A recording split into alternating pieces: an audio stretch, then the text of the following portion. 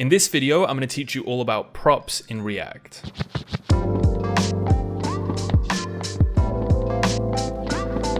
So I have a Vite app already created here that has pretty much nothing in it except for an empty div, and it just displays nothing.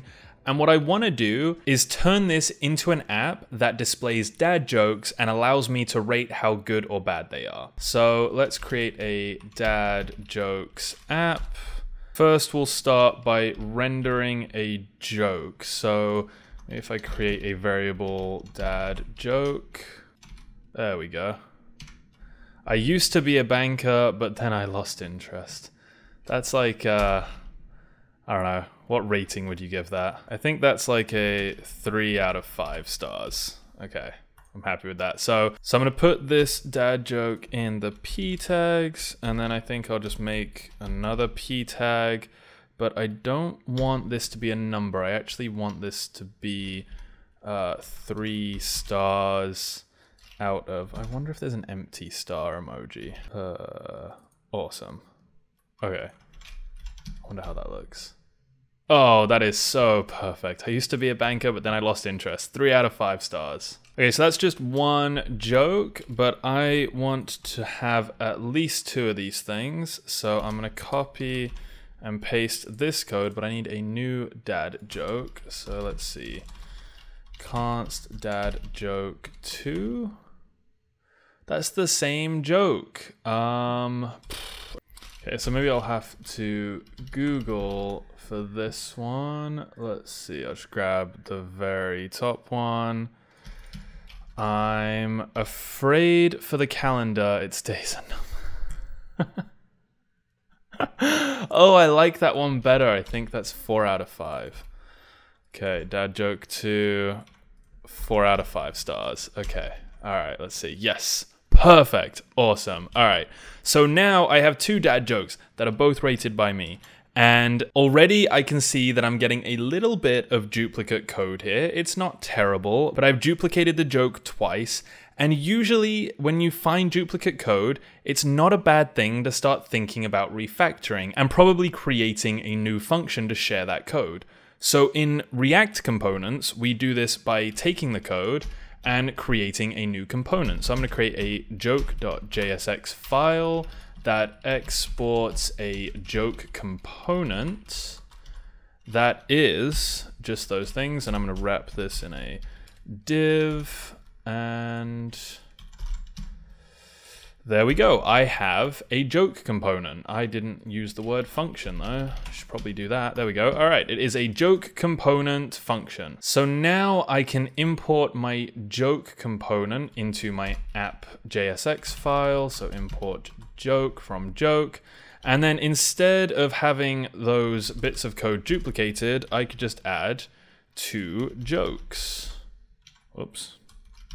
There we go. Okay.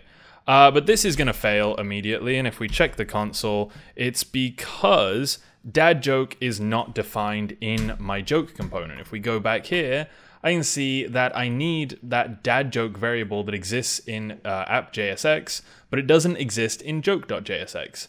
So I guess I could just cut this out of here, paste it over here. There we go. I now have that variable that can be rendered. And then if we look on the screen, there it is working, but I'm getting the exact same data twice. I have this joke component that I can reuse, and that's great, that's step 1, but it's always using the same data. So I need to reuse that component, but have it render different data each time. And this is where we start using props. But before I dive into props, I want to take a moment to just think about this from a pure JavaScript perspective. So let's say we don't have joke.jsx. Instead, we're just in a standard JavaScript file, and we have a joke function, lowercase j joke function. And instead of rendering out some markup to a web page, it's just gonna console log it, I think. So let me change this slightly. We're gonna console log the dad joke. And we're gonna console log the rating. And that's all this function does. It just console logs them out. So right now, if I were to call this joke function in my JavaScript code, it would always log out the same joke. It's always this dad joke with this rating. So in normal JavaScript, if I want to call this function multiple times, but I want the data inside the function to change each time I call it, instead of defining that data within the function, what I would do is let that be passed in as function parameters. So I'm going to have the joke passed in, and I'm going to have the rating passed in. And then when I invoke the function, I can pass in different things. So I'll pass in the joke, and this had a 3-star rating, and I had the other joke, which had a 4-star rating. So if I call it like this, I can pass in different data each time, and I can actually have this function do something cool. So I'm going to pass in a number here, and then I want this function to actually create this stars string based on that number. So I could say, let stars equal an empty string.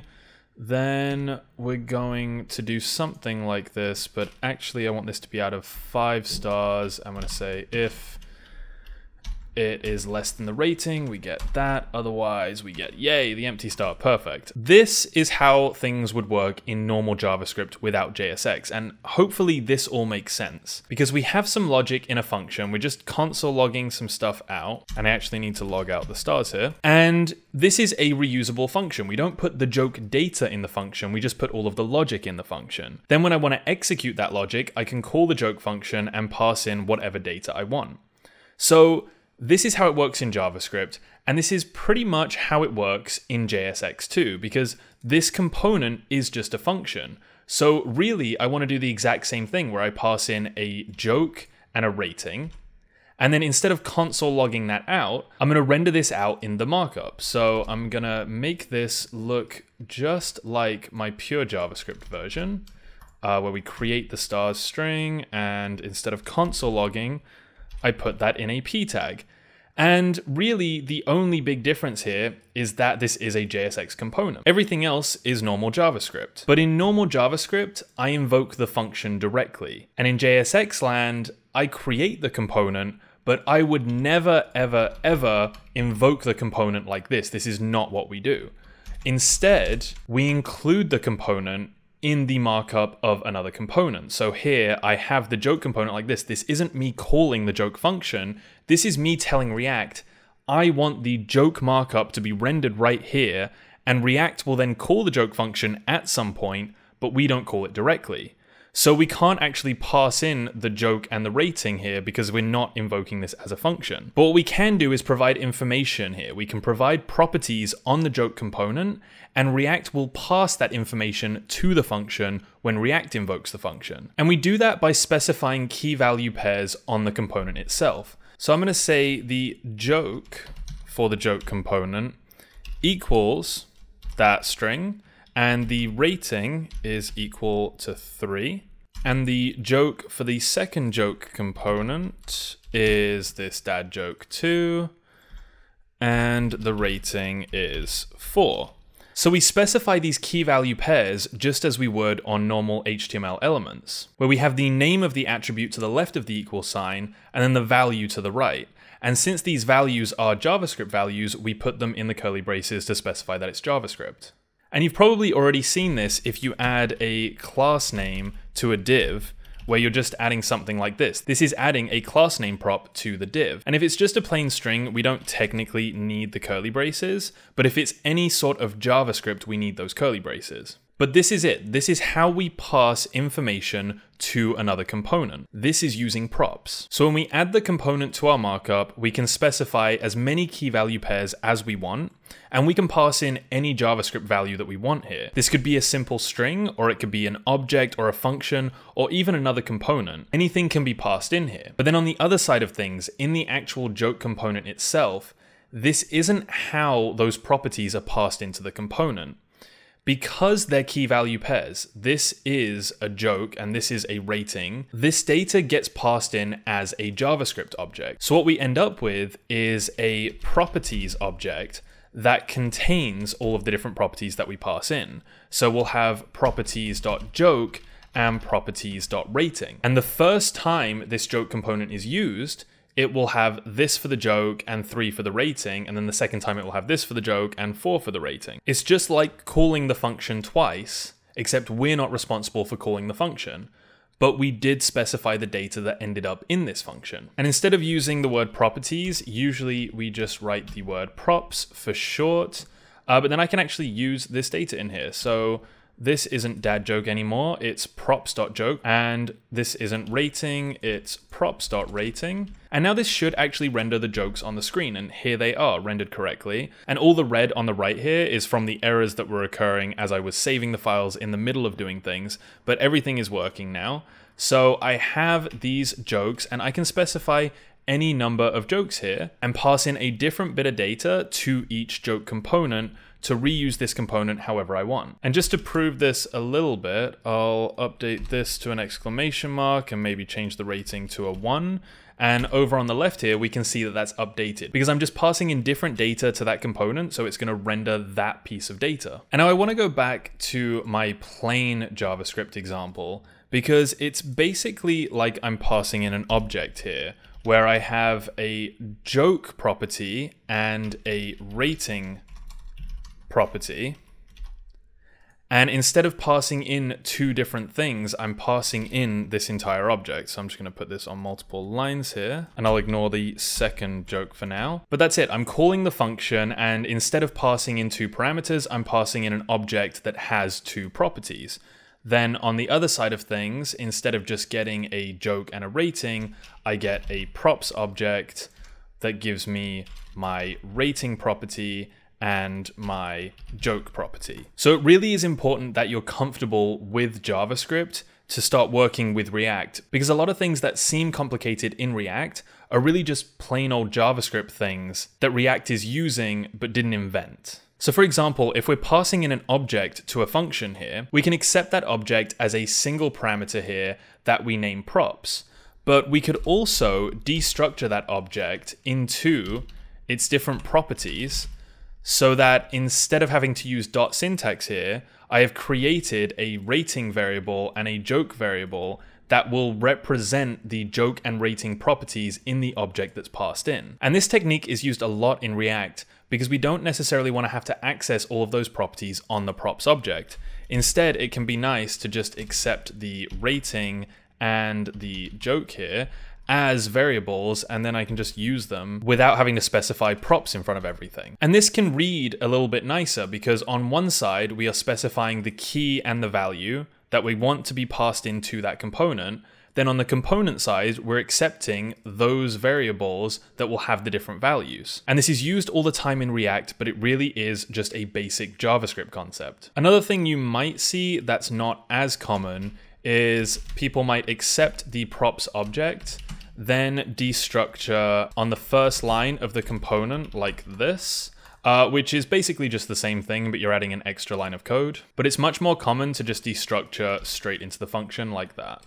And if you know your JavaScript well, you'll know that we can also specify default values here.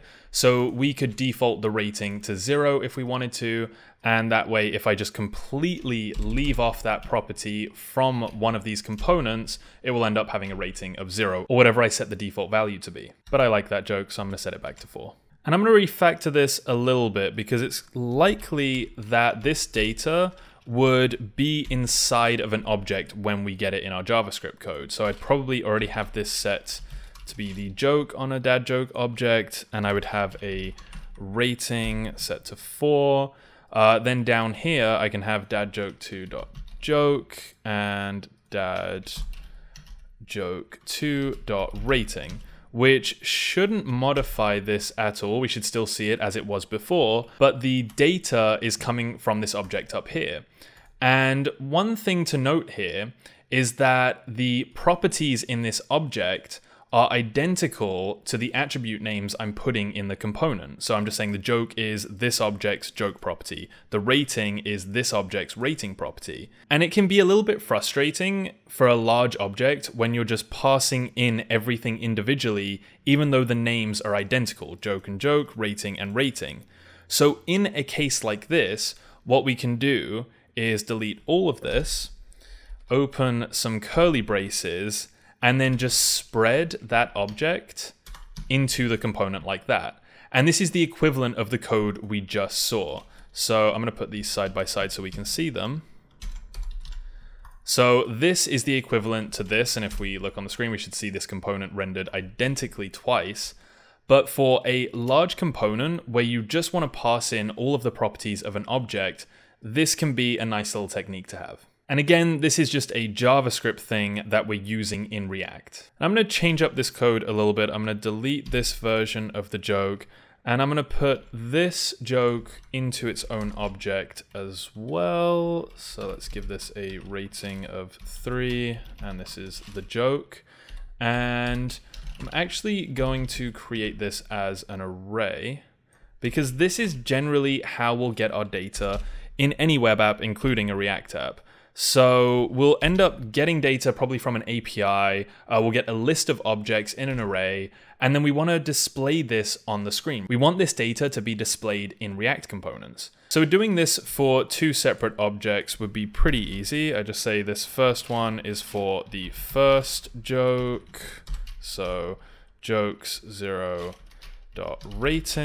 and then the second time I want to do this, I can do it for the second joke. And I could have spread this, but since it's just 2 properties, I decided not to. And everything should still be working over here. That's awesome. Now, what happens if I add another joke to this array? Let's see, will you do this for me? Yay, rating 2. It rated it for me as well. I used to be addicted to soap, but I'm clean now. I think that's like a 3. That might even be a 4. I like that. Okay, 5. So I now have 3 things in my jokes array, and this is the data, and really what I want is for my UI to represent my data. So I have 3 jokes in my data array, but I only have 2 jokes being represented on the screen. And that's because I haven't manually gone in and added another joke component. And you can see how this would grow out of hand really quickly. So we end up needing techniques like this, where we will take the joke, map over it, create a new component, and then we're just defining that logic once, but every single joke in that array will end up being presented on the screen. And if I add another joke, I now have 4 jokes in my jokes array, and I don't have to change any of this logic here. It should just present all of those jokes on the screen. I'm reading a book about anti-gravity. It's impossible to put down. That's like a 1. That didn't make me laugh. There we go, much better. So this is rendering a list of things, which I'm going to cover in more detail in my next video. So make sure you don't miss that. If you like this video, leave a thumbs up, subscribe, leave a comment if you have any questions, and consider becoming a channel member to help me make more videos like this one.